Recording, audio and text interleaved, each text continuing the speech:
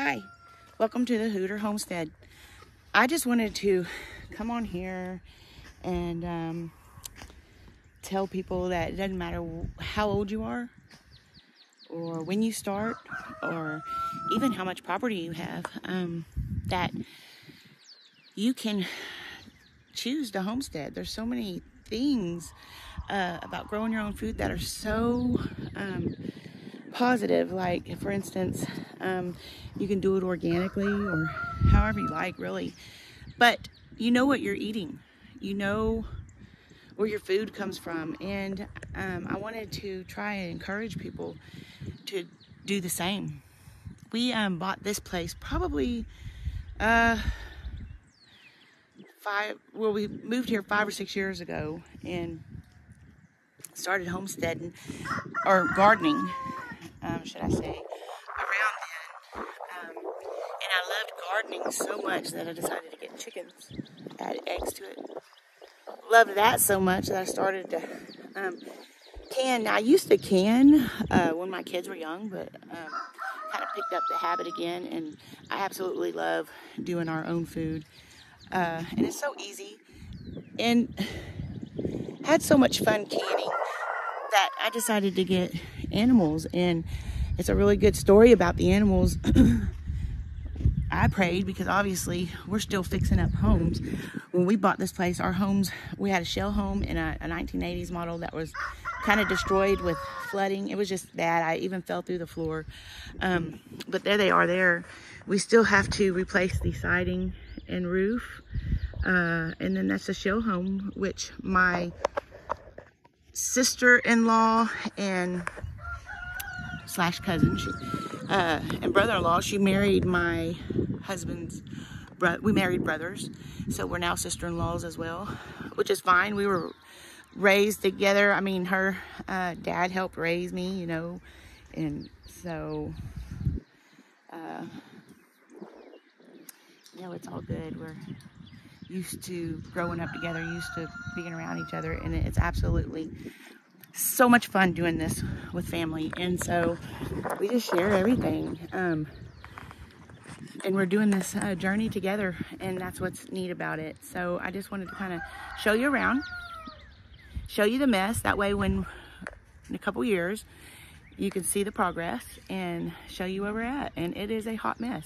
They just moved in, so we have stuff everywhere. We still got to organize, because you know, they got their barn stuff too, so we'll be adding barns. I'm sure they'll put their barn dominium up in this area. This here is part of the spring garden we're putting in. All this area here will be shade tolerant plants. They get the morning and the evening sun, which is great for them. And this is the rest of it. I grow obviously enough so that I can and for 2 families. We all pitch in. Back here, as you can see, this is all tilled up and stuff too. That will be our corn and okra and whatever else we put in there. You know, I try to, before I plant, I will do pairing graph. That way I know where what I'm going to pair everything with. So with that being said, let's look. This is going to be our herb area, and my cousin, that's going to be her. We're all going to do it together, but that's her. What she's going to really, I guess you could call it, major in here. This is where the other 8x8 greenhouse is going. She has it in the blue house. And then we'll start the herbs. This is already garlic that I planted, you know, of course, in the fall. And then we're going to add, obviously, above ground beds. Use things like bathtubs for potatoes. Obviously, it's not an herb, but it's above ground deal. So, and then we have our female goats. We're fixing to get ready and start the process of amending all this and get her greenhouse up. We just put mine up, or should I say ours up, our vegetable garden stuff. And so this little mess over here is a table that we're going to use and fix. And of course, I'll be able to, now that we have this up, put all my pots and planting stuff that I put it in a pile over here in the greenhouse. That way we can pot and do our potting outside for our seedlings, because it is so hot in there. Putting that up, thought I was dying. Let's go take a look at the kidding stalls. We have three of our mama goats are pregnant. They're almost ready to kid, so we had to build a little section for kidding stalls. My brother-in-law is a pretty darn good carpenter. My husband doesn't enjoy it as much, but they put this up and it was absolutely, we just love the way they did it. It's almost finished. We still got to clean up the area. Obviously, we got a lot of stuff to clean up. That's happening today. But here it is. When we get this fence up, after we clean the inside, you see this fence here. Mamas and babies will go in here. So all the kids and mama will be in here.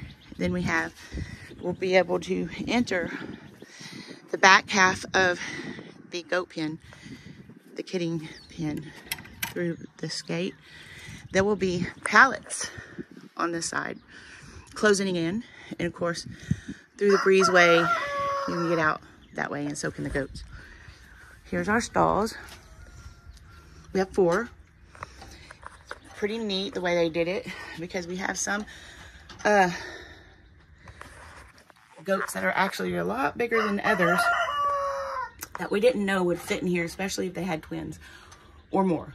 So what they did was they cut these pallets in half. These pallets move up and down, and you can take this out and make a big stall. Or you can open the door, right? We're going to fasten it to this.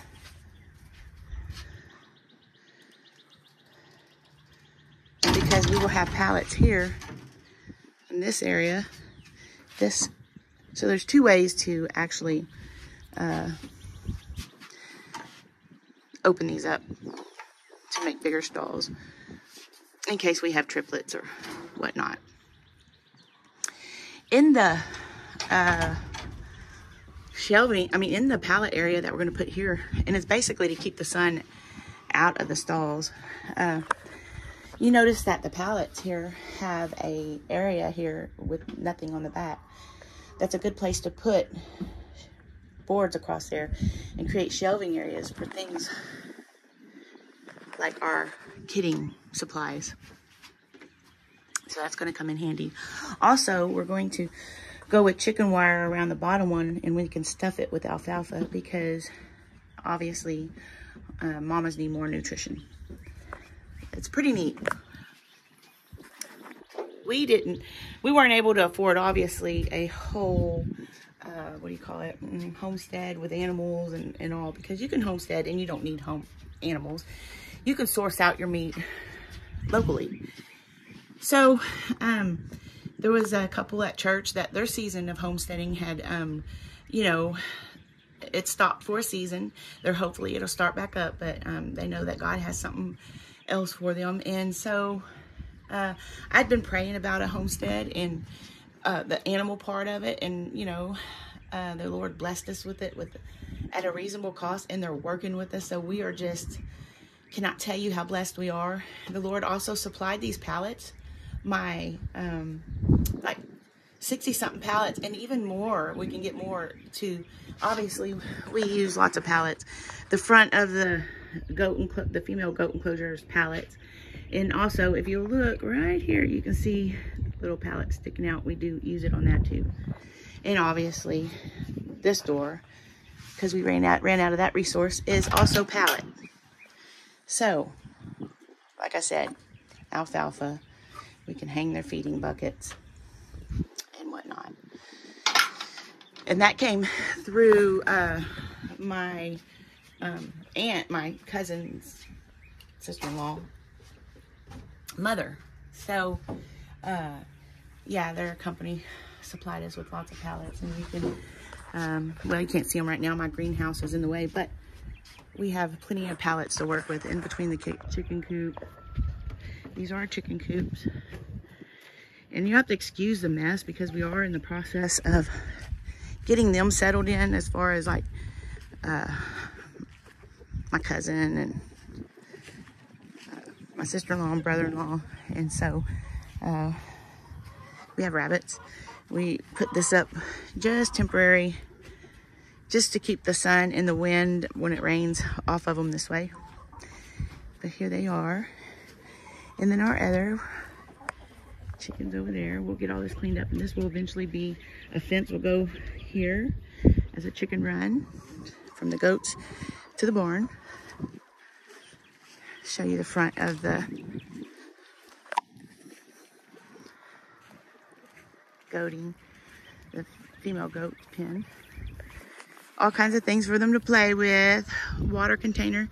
If you go in the back there, there's a big place to lay, and all in here, and then plus you got a water container. So there's that. I just noticed that I need to give them more water. These babies drank. Yeah. So, and then the males over there. And if you look right there, you'll see the pallets.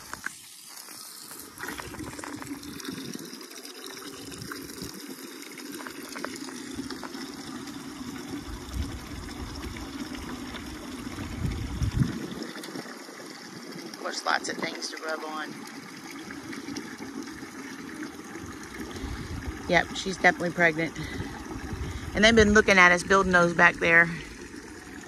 Like, okay, we know they're for us. When are you gonna let us in? So we're gonna get that cleaned up and the fence put in place, that one little piece, and then let them go back there, the mamas that are pregnant. And we're new at this. Like, we have no experience.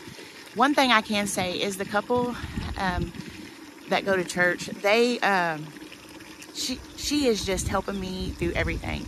Teaching me, you know, eventually we want to milk them, you know, and she's just walking step by step with me, as well as checking on them to make sure they haven't given birth yet or whatever. And so just wanted to encourage some people, and hopefully in a few months this will be looking amazing, and y'all will see it from the beginning to the end. And I just am so glad to take people on a journey with us. One thing I can say is we tried to buy a used tractor, actually two, and it was a nightmare both times. So this time we were blessed with a new one. We don't really like payments. Everything we get, we usually fix up, or it's makeshift. And it works, and there's nothing wrong with that. So now we got yard ornament. Okay, guys.